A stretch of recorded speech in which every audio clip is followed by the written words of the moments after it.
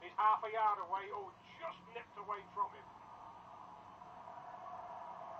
Almost got away there, did Greg Pearson. Here's Aswad Thomas, who needs a call. Nathan Pond might well use Miller. No, he comes wide. It's a good ball. Right onto Sam Hatton's foot. Here's Pearson again.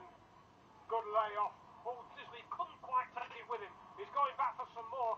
Done great there, Disley. Now Colbeck lifted in. That's it. Own goal. 2-0.